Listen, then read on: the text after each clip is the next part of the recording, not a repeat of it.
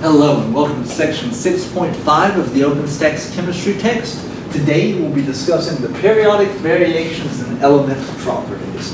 So, in this section we've covered a lot of, in this chapter so far we've covered a lot of material. We gave an introduction into the difference between classical theory and quantum theory, the experiments and the observations that led up to quantum theory, the knowledge, the information that came out of quantum theory in predicting the structure of the periodic table, and therefore those valence electrons and their abilities of the reacting and why things happen in a periodic fashion. Now we're going to be talking about the variations in these properties. So what are the properties of the elements and can we explain them? Well, of course we can explain them. How do we explain them? What is going on here? So, elements in the groups, let me zoom in just a little bit here. Okay, elements in the groups, those are the columns, right? These have similar chemical behaviors, right? We've got like the lanthanides, and we've got the, lanthanides are in a row. We're talking about the alkali metals, the alkali earth metals, the noble gases, right? The halides. Okay. These occur because the members of the group have the same number and distribution of electrons in their valence shell, in those outer shells there, right? However, there are also other patterns of properties on the periodic table. For example, as we go down a group, the metallic character of the atoms increases. So, as for an example, in group 16, we have oxygen at the very top, and that's a gas. As we go down, we have sulfur, selenium, beryllium, and at the very bottom we have polonium, and polonium is a silver gray solid. So we're going from a odorless gas at the top down into semi-metal, and then down from there into a solid gray that conducts electricity. So we're increasing these metallic properties. Now, as we go across from left to right, we're adding protons to that nucleus and an electron to the valence shell. However, if we think about, to the valence shell with each element. As we go down the elements in a group, the number of electrons in the valence shell remain constant, but the principal quantum number increases. Just as we had seen, hydrogen has 1s1, the valence electron for lithium is the 2s1, for sodium it's the 3s1. So that 3, that quantum number, that first number there, the principal quantum number is increasing by 1 each time. Knowing the electronic structure for the elements and understanding what that electronic structure means allows us to examine some of the properties that govern the chemical behavior and how these properties vary as we go across and go down the periodic table. So the properties that we're looking at is going to be the size, the radius of the atoms and ions, ionization energies, so removing electrons, and electron affinities, so the affinity for the electrons. So, for variations in the covalent radius, what are we talking about here? Variation, the differences, and covalent, so we're talking about things in a covalent bond. And radius, well, we're talking about from the center to the outside of a sphere, right? There are lots of different ways to talk about the size, so we're going to use this covalent radius, and we're defining that as 1/2 the distance between the nuclei of two identical atoms when they're joined by a covalent bond, meaning that they should be, if a bond is equal sharing and the two things are the same thing, they should be sharing them definitely equally, which means half of the radius, half the distance between the two nuclei is going to be the radius from one nuclei to the outside, and then from the outside of that to the other nuclei. So, we know that as we scan down a group, the principal quantum number increases, and that this principal quantum number has to deal with the size, the location of that energy, and that as we go down the periodic table, the principal number increases, the electrons are spending more time in the outer reaches of that element. And so the electrons are being added to a space that is increasingly distant from the nucleus. Therefore, as we go down go down a column, the size of the atom, and therefore its covalent radius, is going to increase. So, as an example, we see the halogens, and we see that the radius is increasing as we go down, and this corresponds to an increase in that nuclear charge. And here's an example, right? We have these are all diatomic molecules. They've got a covalent bond, and we take half the distance between the two, and that will give us the covalent radius. Okay.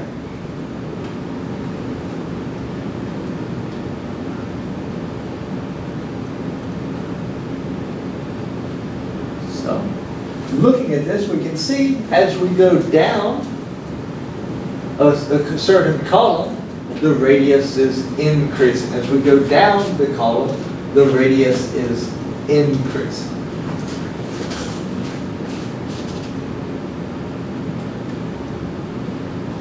So, the general trend is that the radii increase down a group and decrease across a period. So they're getting smaller as we go across the period. We see that here. See, this is sort of big, and then it's getting smaller as we go across. A little bit of variation that comes into play here. We'll see that in this picture. Right? We're looking at the radius size on the y-axis. On the x-axis, we're talking about the atomic number. And we see, going from hydrogen to helium, it's gotten smaller. Then it goes really big for lithium. And as we go across from lithium to neon, that size gets smaller. Now there is a little bit of an uptick right here at the end. As we go from neon to sodium, it gets really big. We've got to that next principal quantum number, and then it starts decreasing as we go across the row. So the general trend here, as you go down a column, it's going to increase in size. As you go across a single row, you're decreasing in size. Okay. Now, why is that? Why is it that it decreases in size going across? This can be explained with the concept of the effective nuclear charge. This is the pull that is exerted on a specific electron by the nucleus. Now, all of those electrons that we're adding are being added to the valence shell. The valence shell is talking about the size of the shell from the nucleus, right? The principal quantum number is talking about the size of the shell of the nucleus. As we're adding those electrons in, they're being added to that same shell. However, the nucleus is increasing in a positive charge. So if you're added to the same space, what's happening is that there's going to be less shielding effect occurring, that the nuclear charge is going to be stronger, and it's not going to be less shielding, sorry, the nuclear charge is going to be stronger, and it's going to pull those electrons in tighter. Right? So, taking into account the electron-electron repulsions, for hydrogen, there's only one electron, so the nuclear charge is Z. The effective nuclear charge is Z effective. This is the filling of that. However, for all other atoms, the inner electrons somewhat shield that outer electron from the charge of the nucleus. Okay? So the V effective is going to be the charge of the nucleus minus the shielding. Okay? The shielding, however, is determined by the probability of another electron being between that electron of interest and the nucleus. So an electron being in here that is effectively repulsing, it's shielding this electron from the charge of the nucleus. So each time we move from one element to the next across a row, across a period, the charge of the nucleus is going to increase by 1. But the shielding is only going to increase slightly. Because remember, we're adding those to the same shell. Right? because valence electrons in the same valence shell do not block the nuclear attraction experienced by each other as efficiently. The ones on the inner shell, well, those are still going to be there, but we're adding these these other electrons as we go across the row. We're adding these other electrons to that outer shell, and they're not going to be repulsing each other as much as the effective charge of the nucleus is going to be attracting them.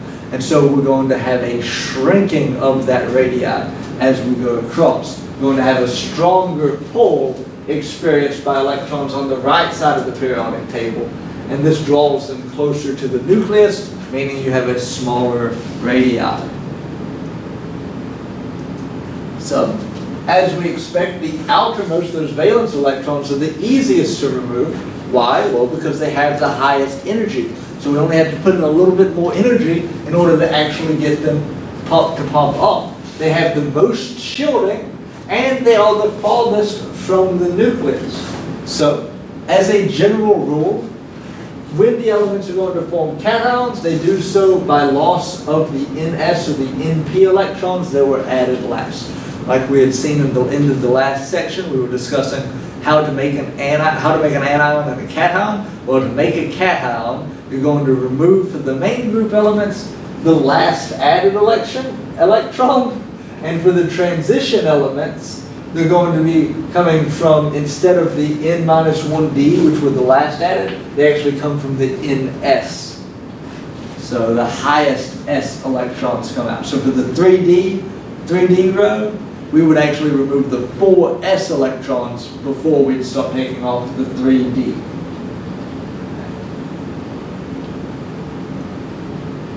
So, predicting the order of the increasing covalent radius for germanium, fluorine, bromine, krypton. Well, we've got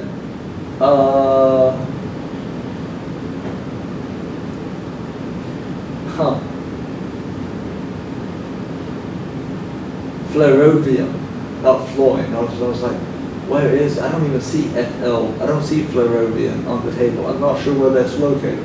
I want it to be down on the bottom because that would make sense to me. But I don't have a lot of experience with the transition elements. Element 114 is what it says there, 114. Oh, I don't see it because the periodic table that I'm looking at over on my wall is actually an older periodic table, and they hadn't named that element yet. At that point, it was still a quartium or something. It was 114, so 114. Okay, good. I'm not going completely crazy. So, germanium is on the right-hand side, and it's on the left side of bromine. So germanium is going to be bigger than bromine. Now, it's also bromine and germanium are on the left, so let's look at the periodic table.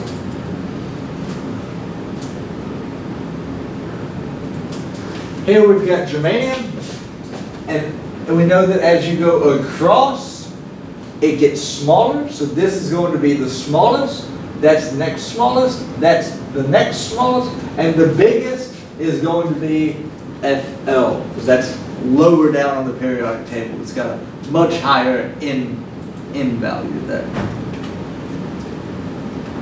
A much higher principal quantum number. So, variation in ionic radii. Ionic radius is the measure used to describe the size of an ion. So now we're talking about size of cations, the size of anions. This is a little bit easier to understand, I believe, because if you think about what's happening in a cation, you're removing an electron from the outer shell. What's that going to do? Well, you're removing that electron, that's going to shrink that a little bit. So the cation is going to be smaller than the respective neutral element. However, with an anion, you're adding electrons, so an anion is going to have a larger shell than a larger radius than its respective neutral atom.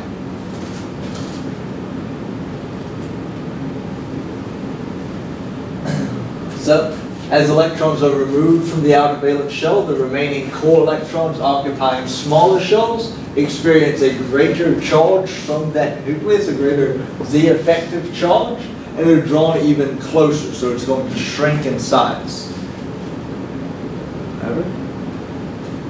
Cations with larger charges are smaller than cations with smaller charges. So if you take off one electron, it shrinks. If you take off two electrons, it shrinks even more. Take off three electrons, it'll shrink even more. As seen with the anion, the opposite is true, right? As we add the electrons, we're adding those to the valence shell. This is resulting in greater repulsion, a decrease in the effective charge. Everything's going to move out a little bit. Things get bigger. So they will have an increase in the radius, and the more electrons you put in, the larger they're going to be.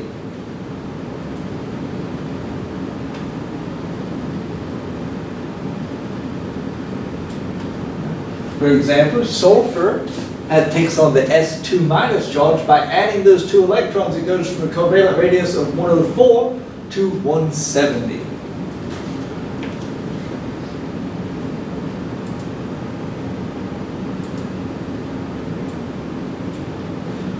Okay? Now, here's an important thing. Atoms, well, it's all important, right? Atoms and ions that have the same electron configuration are what are called isoelectronic. Iso means same, electronic means like the electronic configuration, right?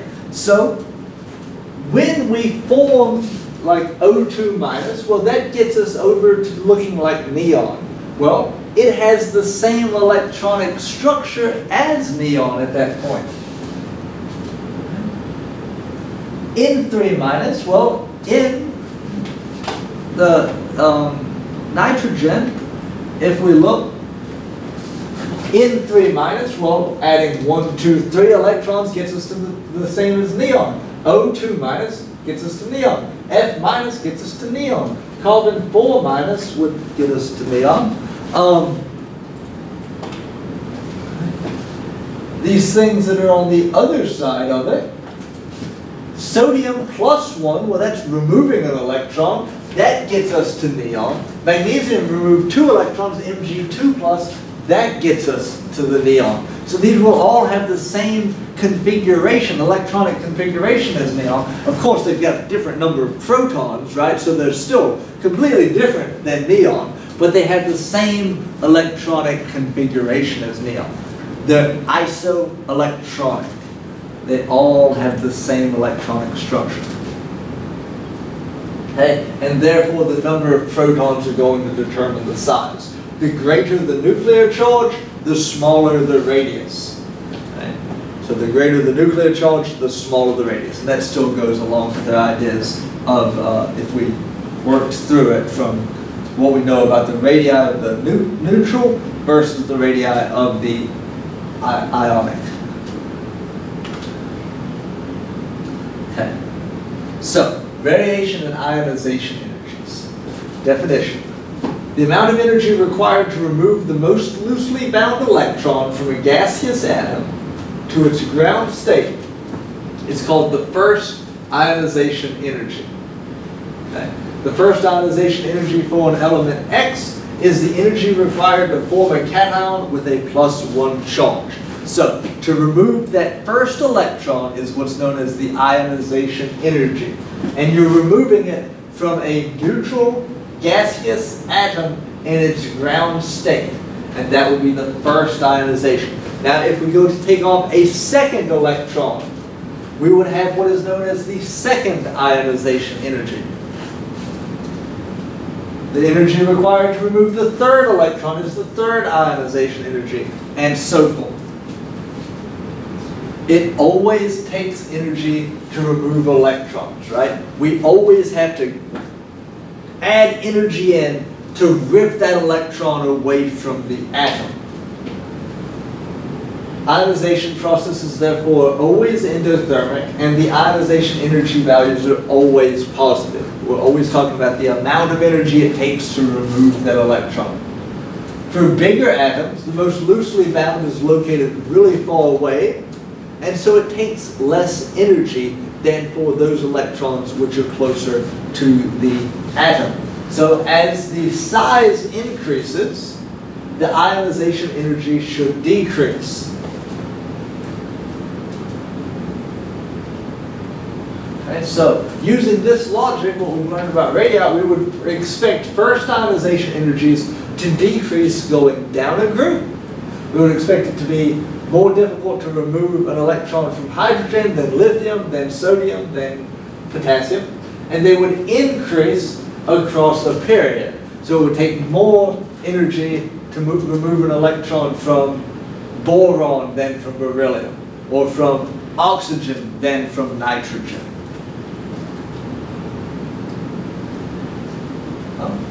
These things have been measured, they have been predicted, they've been measured, and they've been calculated. Within a period, the first ionization energy generally increases with Z. Down a group, the ionization energy value generally decreases with an increase in Z.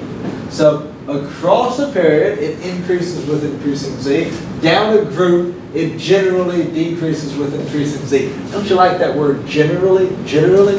What does that mean? It means generally, for the most part. It's not always, without exception. It's generally. This is a general rule. It's not steadfast, always true. They're all systematic deviations from this trend.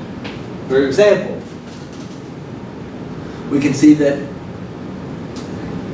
here in this graph of the ionization energy, as we're increasing the atomic number, as we go across, yes, hydrogen, it's harder to take it from helium than from hydrogen. It's a higher ionization energy. Then it drops way down, and it's more difficult to take it from beryllium than lithium, but it's easier to take it from boron by beryllium. And we see, then we get to nitrogen. It's more difficult to take it from nitrogen than from oxygen. So that goes against what we would have expected. But why could this be?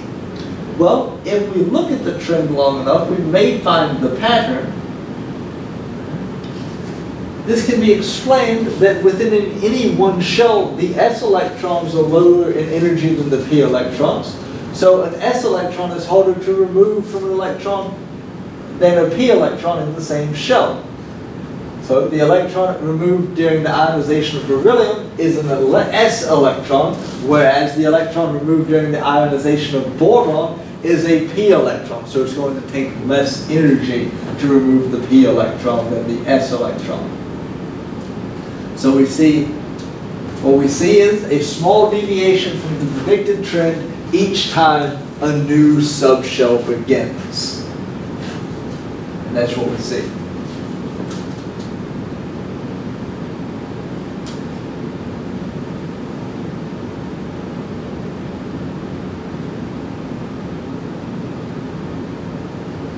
So we are given here a list of the ionization energies for some of the elements.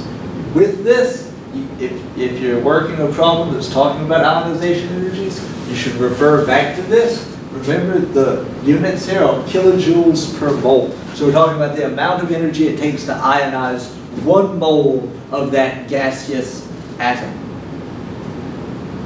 There's a second type of deviation that we see. As the orbitals become more than 1/2 filled, right? And so this explains that difference between nitrogen and oxygen. With nitrogen, we have 3 p electrons. So we have put 1 in each of those orbitals. With oxygen, we've started to pair them up. Well, it's easier to remove it from the paired because there's some electron-electron repulsion going on there, right? By removing 1 electron from the oxygen, we will eliminate that electron-electron repulsion of the spin up and spin down being in the same orbital, and this will result in a half-filled orbital, which is energetically favorable, as we discussed with the D's being D5 is energetically favorable, more so, and so it will borrow from the S, right? This is a similar concept there. it's more energetically favorable to have it half-filled, and so that creates a little bit of a stability. And we can see that here, that it's a little bit more energetically favorable to remove it from oxygen, from the nitrogen, from sulfur than from phosphorus, from selenium than from arsenic. Other stuff gets a little bit more complicated when you're dealing with the transitions and such. There's just more electrons and more interactions going on.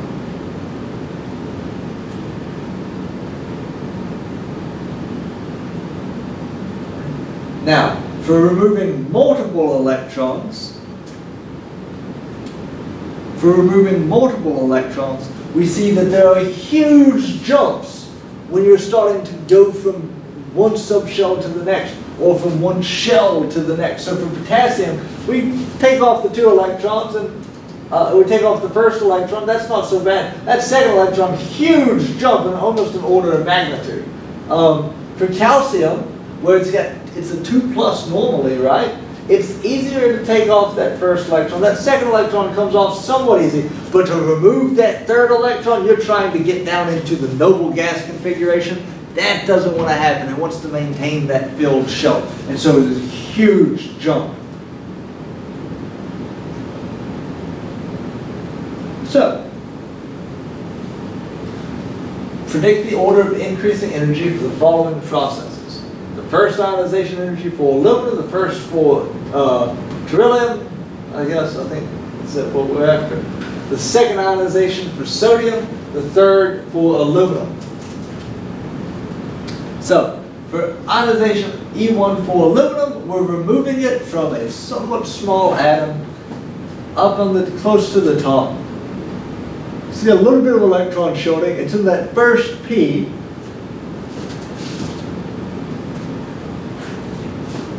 Okay, so it would be easier to remove it from beryllium, which is lower down. It's got that electron further out, so it's easier to remove it from beryllium than from aluminum.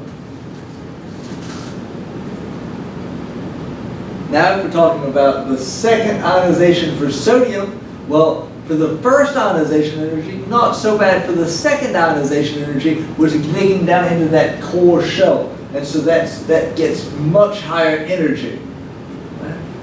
For IE3 for aluminum, well, that's getting us down into that, we're having to remove 1, remove 2, and remove 3. So we know that that's going to be extremely energetically unfavorable, but removing it from that core set is going to be more so for the sodium. So we see that beryllium, the biggest one, has the lowest ionization energy for the first, and then it would be i.e. the first ionization for aluminum, the third for aluminum, and then trying to remove that one from the core electrons for sodium.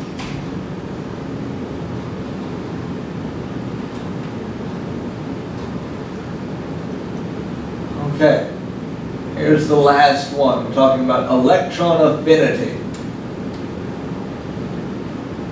So, the electron affinity is the energy change for the process of adding an electron to a gaseous atom to form an anion.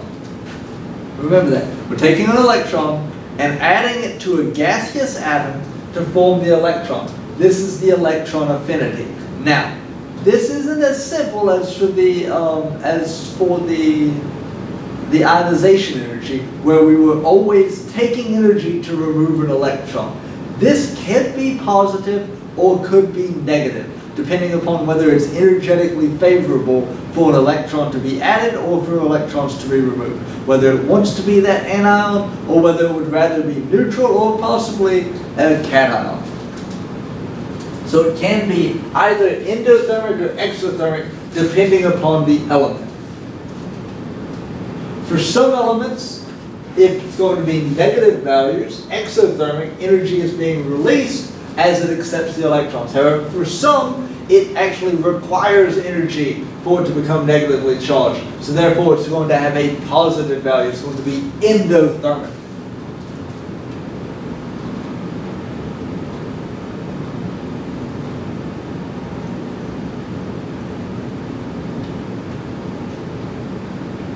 Okay.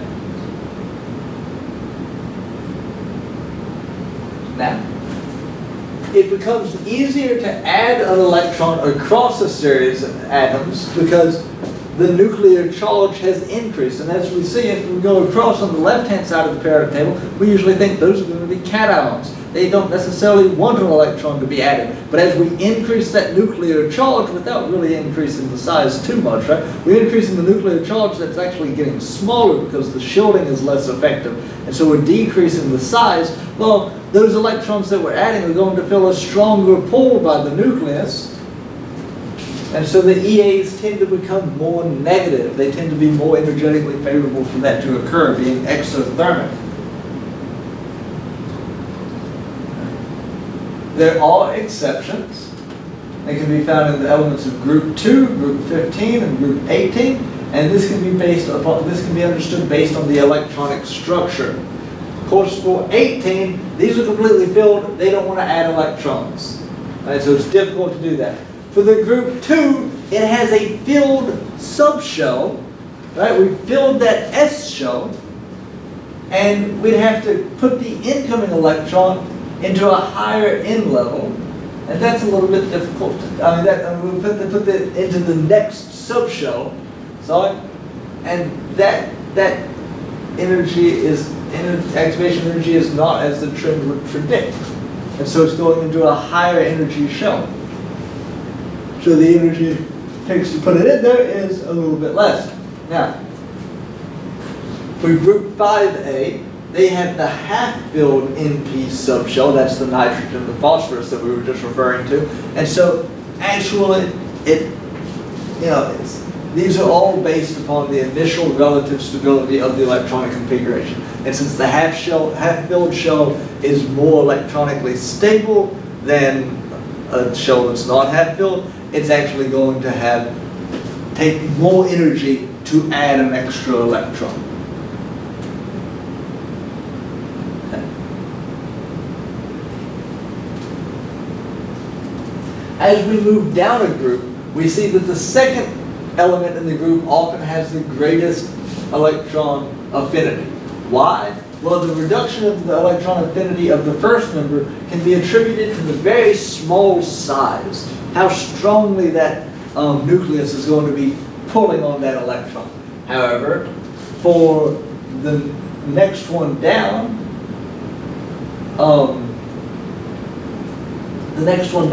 the size has increased, so it's attracted to the nucleus, but it also is feeling the repulsion of those core electrons. And so you get that change in the electron affinity. So for electron affinity, there's not really as great of a way to determine it, but if you look at the electronic structure, it'll provide you, if you look at the electronic structure and use the other properties, you can figure out and understand why the electron affinity values exist as they do. All right, so we see that in this table that, for the most part, after you get from here down, it's going to, be somewhat higher. This is less than that one because this is really filling this up. Over on this side, you've got the more positive, except for like right here. These are negative. It doesn't want to. It's going to be releasing some energy. Here, this is really positive because you don't want to add to get you're having to add it to the 2p shell here. So it's not quite as straightforward as some of those other trends. Okay. So the properties and knowing where to go to get this information is extremely important. These are central to understanding the reactivity. For example, because fluorine has an energetically favorable electron affinity and a large barrier to ionization, it is much easier to form fluorine anions than cations. It's easier to add an electron than to remove electrons. Properties of metals, including conductivity and malleability, depend on having electrons that can be removed easily.